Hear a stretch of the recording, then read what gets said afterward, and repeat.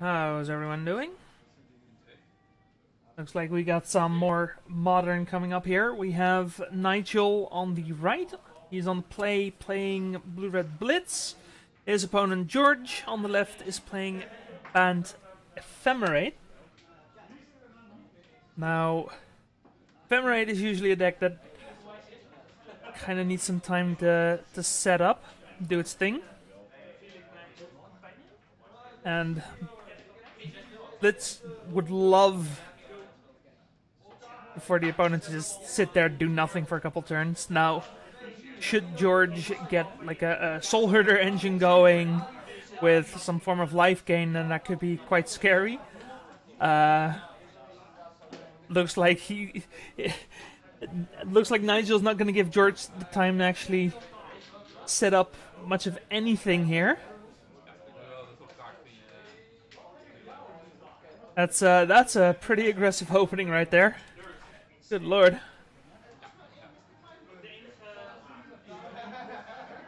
Now, we've had Nigel a couple times on the channel already. Usually those games are pretty fast. I hope it's not going to be too fast today, because I kind of want to have something to talk about, but we'll have to wait and see here. Turn to Teferi coming out from George. That's usually pretty good, but against two Monastery Swift Spears, that's probably not going to be the most relevant thing to be doing here. He's gonna draw a card. Nigel sitting on a bunch of cards as well. It's, this might be a fast one. Nigel still has a lot of cards in hand. Can't quite tell what he had. I think his draw there was Mutagenic Growth. If that's a Mutagenic Growth, this is going to be a very fast game. That's a Lightning Bolt. Gonna swing in for 4, Mutagenic Growth 6, and then 2 Prowess Triggers is 8. So one more spell. I'm gonna do it, but doesn't look like Nigel has it. No, his last card's another Fiery Island, and of course Soulscar Mage that got bounced. I think George here gonna go to 1, or maybe not. Did I miscount? I probably miscounted. We're going to game 2. Game 2, it looks like George is on a mulligan to 6, as is Nigel, so all's fair. Now, what can we expect from the sideboard here? George, I would expect not that much. I really think he's going to have to lean on Night of Autumn and maybe try and get some Ephemerate value from that. That's not going to be the easiest thing when your opponent is playing a bunch of spot removal. Now from Nigel's side, yeah, it's not much better, I think. He could think about bringing in maybe some more spot removal, some braids could be what he's looking for. See a quick Coiling Oracle coming out from George here. Unfortunately, doesn't flip a land.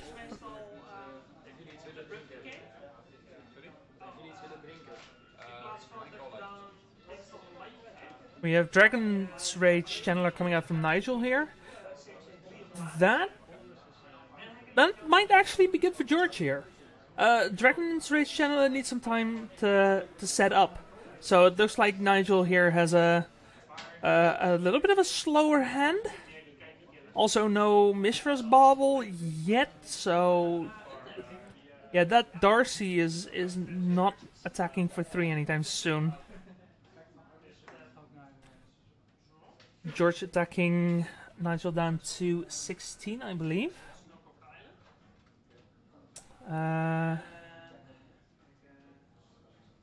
Let me make the screen a bit bigger. We have Wall of Omens coming out from George.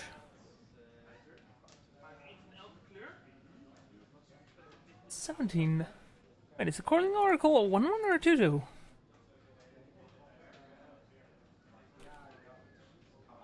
The 1-1. That's what's happening here. Alright. That explains a lot. Oh, I could have sworn it was a 2-2. I guess that makes sense. That's a 1-1. We have Fiery Islet and a Soulscar Mage coming out from Nigel here. But yeah, that Wall of Omens is going to be a pretty decent way for George to keep himself alive. Ice Fang Quaddle now coming down. Yeah, this is what happens when you give the Emphemerate deck the time to set up. And this is potentially looking very dangerous for Nigel here. He's pretty much lost all of his speed. So gonna come in for 2 here. Down to 15. Like, it's not fast, but it doesn't have to be fast. It's Soul Herder.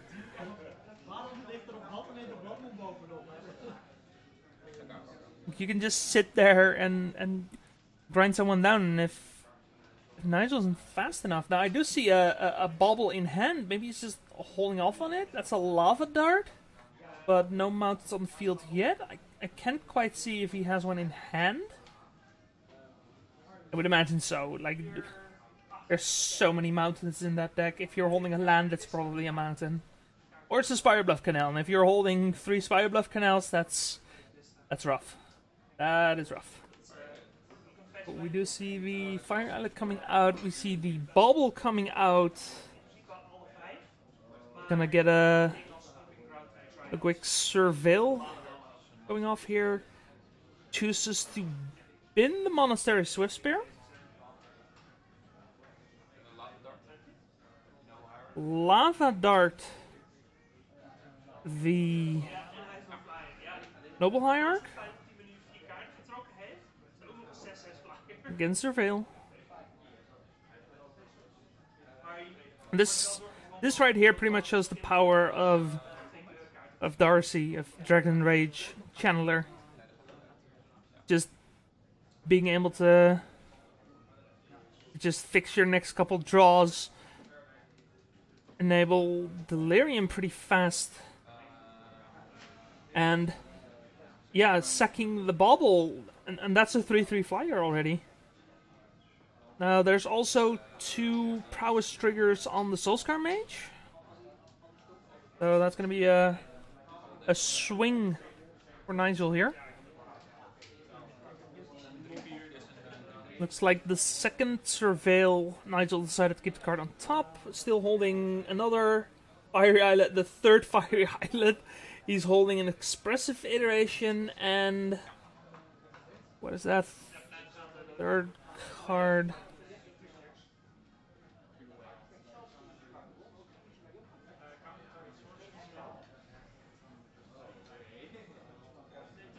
not sure.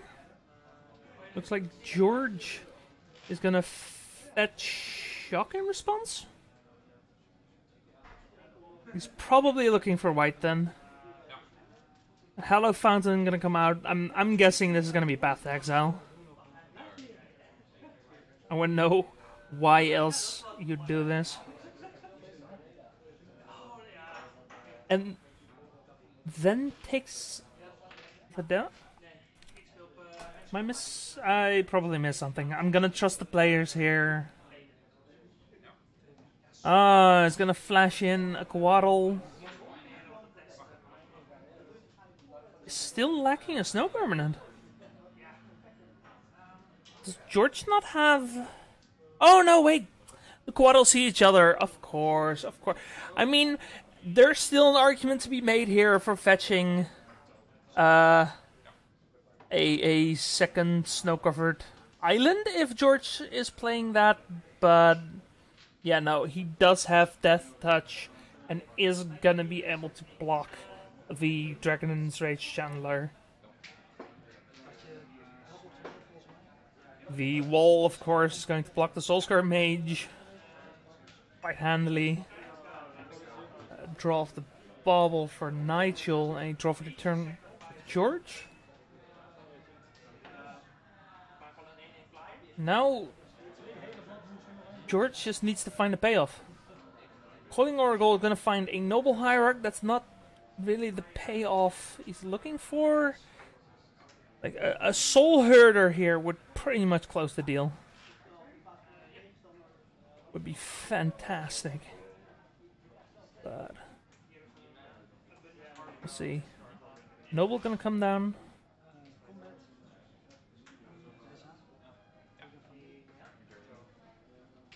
Gonna attack here for 2 again.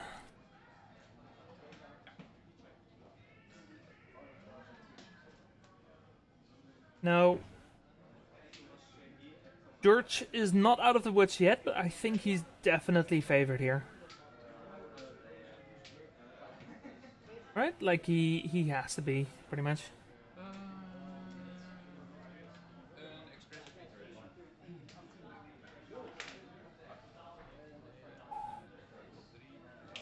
Excuse me. That's an expressive iteration for Nigel. Going to exile a Scalding Tarn. So Nigel now has his mountain to sacrifice to a potential Lava Dart. Now he could consider... let's see, his best targets are Noble Hierarch and Ice Vanquaddle. I think it's tough, because the Ice Vanquaddle isn't actually doing anything now. No, wait.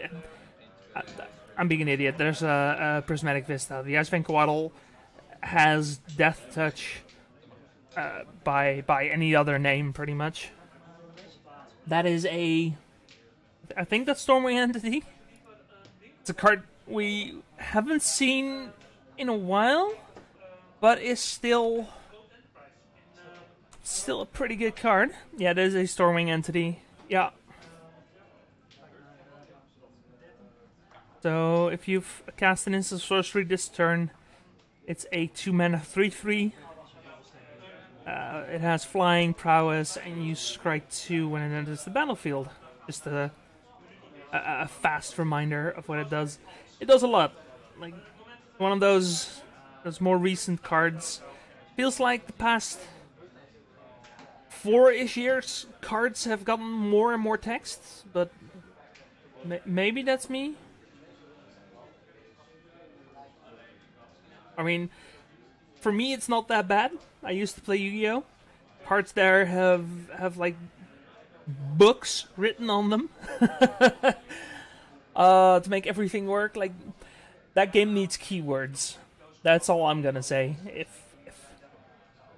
Trample takes like 2 sentences, 2 lines of text, then you need keywords in your game. Absolutely. Path to Exile coming out, gonna get rid of the Soulscar Mage. Interesting.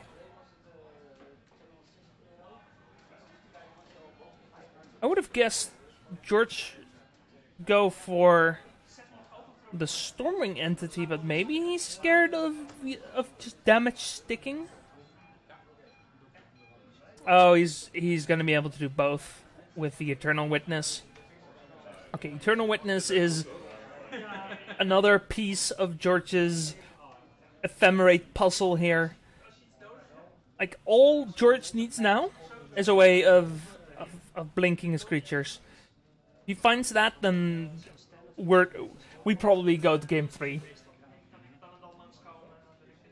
The fact that 2/3 of this video so far has been game 2 leads me to believe that game 2 is probably gonna go to George here.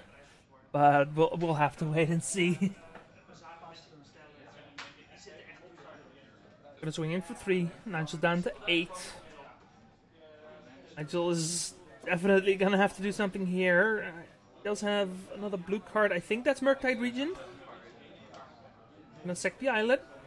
Draw another card. I think his deck is upside down. Gonna draw another Fiery Islet.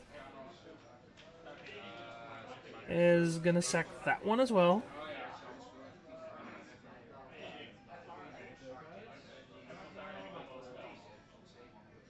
And what I wouldn't do for a Niv Mizzet Perun on the field right now. Okay, so Nigel choosing to get rid of the Noble Hierarch. I mean, you're not doing it for the mana. Okay, you're doing it for the mana. I shouldn't have opened my mouth. I apologize.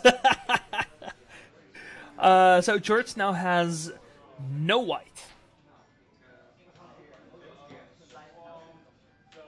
That's potentially a problem, but it's still George who's attacking here. Nigel is now down to 3. And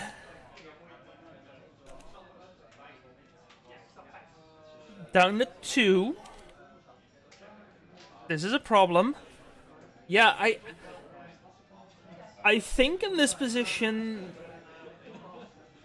there's a possibility that Nigel should have gone for the Witness. Just like George is doing more damage attacking wide instead of tall, so the Noble Hierarch on that front isn't really doing anything.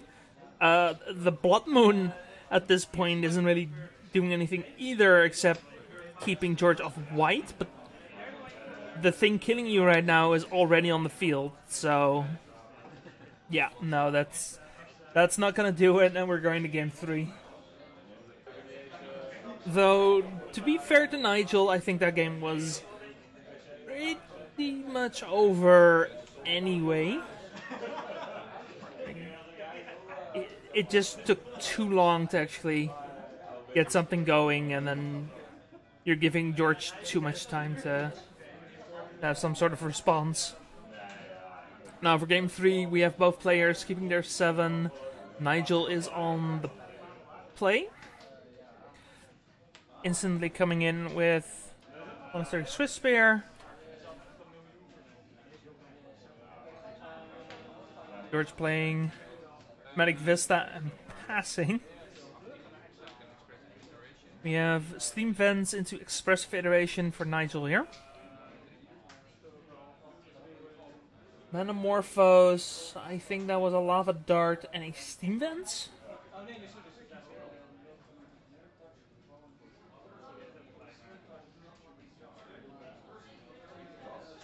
Interesting.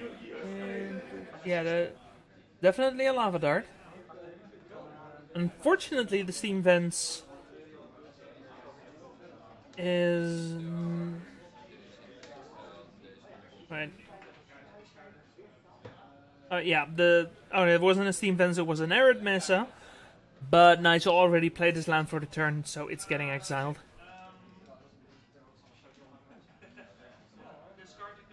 That's fine. We get Snuggleford Plains from George here, and he takes the hit from Monastery Swiss Spear, so he's at 16. And that's a very unfortunate second Snow-Covered Plains. Sanctifier and Vec coming out. Envec on Vec? I don't know. It's Sanctifier being played here. Now, this is one of the new Modern Horizons 2 cards. It has protection from black and from red. It's a 2/2 human cleric. Also very relevant. When it enters the battlefield, exile all cards that are black or red from all graveyards. And if a black or red permanent spell or card not on the battlefield would be put into a graveyard, exile it instead. So pretty much any color that George is not playing will instantly get exiled. Right? That's how that works. Like a rest in peace on a creature that only works if the card is either black or red. Right? I think that's the best way to read it. Like, the wording on the card is really weird. Really strange. Now, unfortunately, the prowess trigger off Bobble here isn't really gonna do much, because, yeah, there's pretty good blocker there. We have Misty being cracked here. A snow-covered forest. Looks like George is absolutely determined to play around Blood Moon this game. Fair enough. Especially like a natural turn 3 Blood Moon would have been incredibly scary here. But it looks like we're not going to get that. I mean, if Nigel had the turn 3 Blood Moon, George would have had 2 plains and a bunch of mountains. Let's be honest here. So, is gonna shoot George in order to play the Stormwing entity. And I think past the turn? Yeah. Okay, so George has all his colors. No need to play around Blood Moon anymore. Could maybe get a second forest if he really needed it. Soul Herder coming out. Soul Herder, unfortunately... no, I mean, Sanctifier, unfortunately, doesn't have protection from blue, so isn't able to attack. But is going to get blinked, and Soul Herder is going up. Now, Nigel is gonna have to make this Storming entity do some amount of work here. Fortunately, Lightning Bolt on the Soul Herder is potentially a bunch of work.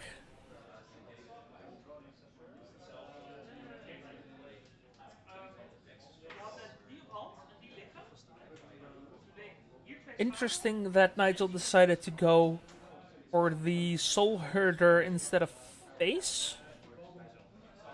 Could have put George to 5. That probably means he doesn't have another Lightning Bolt. Because if he did... Ooh. That's rough. Wait. Is he evoking it? Did he exile the Eternal Witness to evoke? Oh yeah, because of course it's Emphemerate. And then Nigel's going to bolt and Lava Dart the endurance in response. That's oof. That is. I mean, it works. It definitely works. And thanks to all the prowess triggers, it definitely works quite well. But yeah, that's actually, now that I think about it, it's 2 cards from Nigel to basically get rid of 3 cards for George. Yeah, that's hella worth. What am I talking about? That's incredible. That's exactly what you want. Because George exiled the Eternal Witness off the Endurance. So that's the Witness, the Endurance, and the Ephemerate gone. For the price of giving your flyer +2/+2 for the turn. Yeah, no, that's great. That's great. Yeah, maybe a bit of an over-exaggeration, but you know what I mean. We have another Eternal Witness coming out. It's gonna get Ephemerate back. That is potentially very scary. But then again, Nigel right now is firmly in the driver's seat with a massive flyer. Doesn't have the quick burn spell to finish this. That Sanctifier wasn't on the field right now. Then this would have been game right now. Kozilek's return. I need to look that one up real fast. Oh yeah, 3 mana instant. Deals 2 damage to each creature. But even though it costs red mana, it has the Void, so the Sanctifier dies. George's draw was not good enough to get him out of this. And round 1 is going to go to Nigel.